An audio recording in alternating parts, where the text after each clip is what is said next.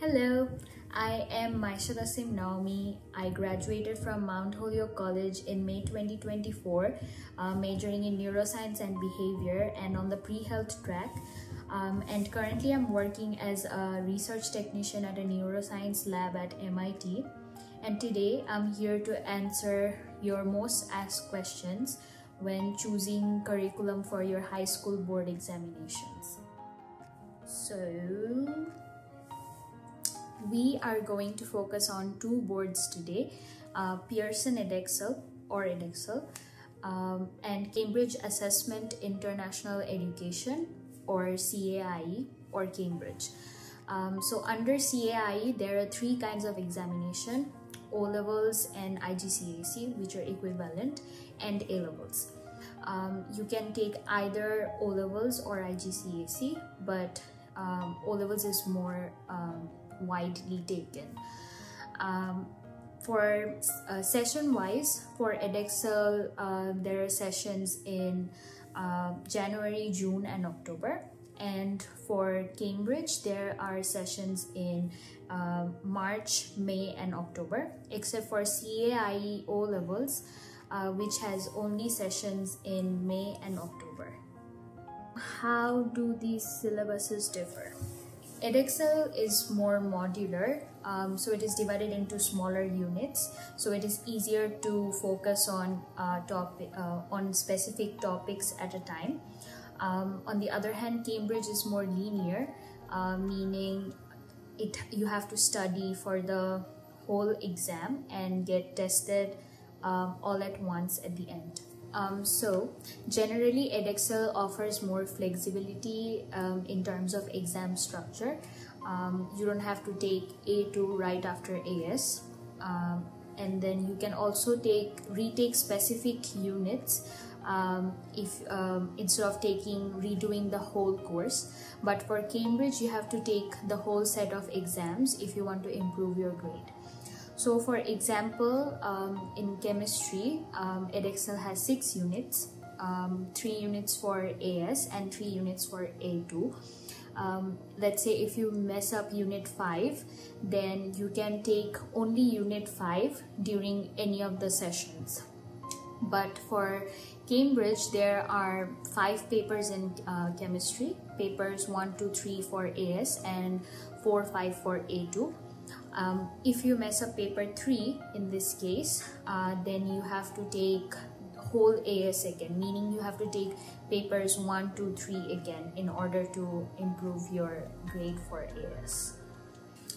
In terms of grading, Edexcel is more transparent because you can see your raw marks and how your UMS or Uniform Mark Scale scores are calculated. Cambridge, on the other hand, doesn't share UMS or from the raw marks, so the students are kind of left in the dark. In CAIE or Cambridge, you get overall percentage of all your papers. It depends. Cambridge O-levels is generally thought to be harder because they cover topics in more detail, and the STEM subjects also have a lab component, which may seem harder for some students to tackle.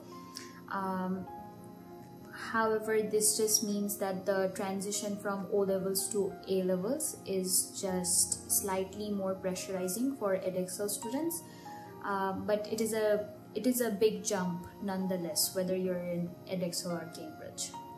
Many people shift from one board to another thinking one is easier than the other, but honestly sticking to the same exam board is considered easier because you are already habituated to the exam style.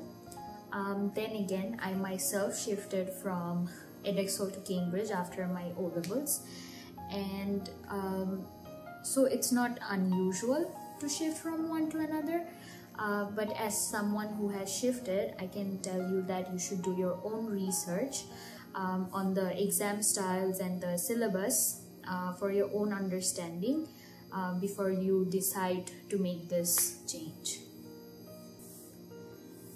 Personally, I used to randomly solve question papers from Cambridge even when I was doing my O-levels in Edexcel, just because I thought it helped me strengthen my basic concepts.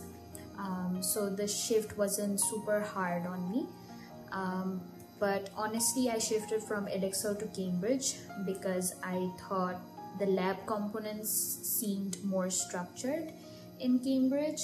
And then there's also a paper that is MCQ based in Cambridge, and I was preparing for SATs and Olympiads during that time, which are similarly structured.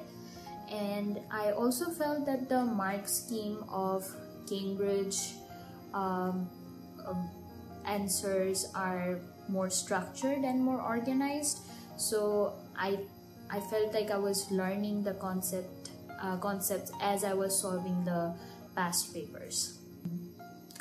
Both boards are widely accepted. I mean, they're identical in value, so it doesn't really matter too much as long as you have your required grades. Generally, A-levels is generally harder than O-levels, so it doesn't matter which board you are under, you have to work for it. So I would say just do your research and see which learning style fits you more. Yeah, just put your phones down and study.